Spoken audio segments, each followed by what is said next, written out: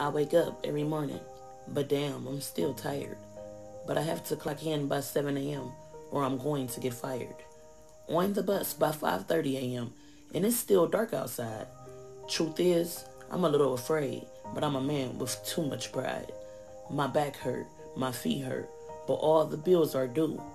My son said, "Daddy, I want a new game, and I'm dependent on you." One morning, I noticed this guy seems to be watching me.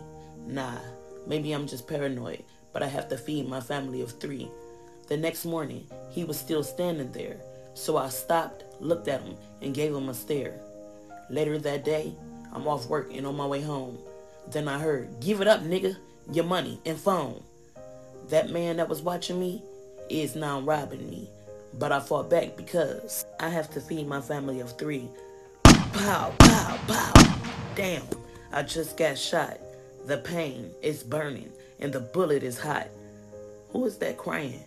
And who is that in the front row? Why is my wife crying and yelling, saying, "Please don't go"? Why can't I get up? Why am I in all white? Why is my son crying, saying, "Daddy, please come home tonight"?